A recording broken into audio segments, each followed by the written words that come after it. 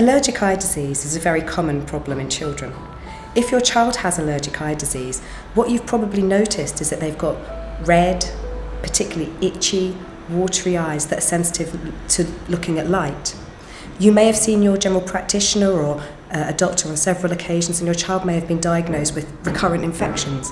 They may have been given eye drops that really haven't helped them very much. Family and friends have probably noticed it and asked you when you're going to try and improve your child's sight.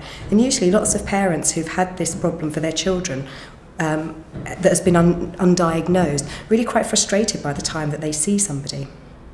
Sometimes children's symptoms can be present the whole year round, but it is more common that children have symptoms, particularly in the springtime and the summer. And your child may have a history of other conditions that are associated with allergic eye disease, such as asthma, eczema and hay fever. They're all allergic conditions in their cause. In many cases, allergic eye disease can be treated very simply by drops.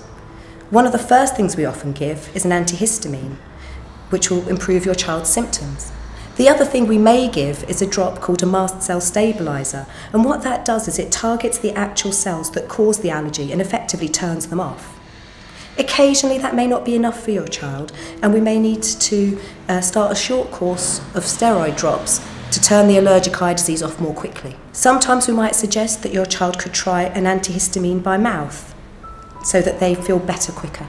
Putting drops in children's eyes can be particularly challenging, and we're also here to help you with tips and tricks to make that better and much less stressful for everybody involved.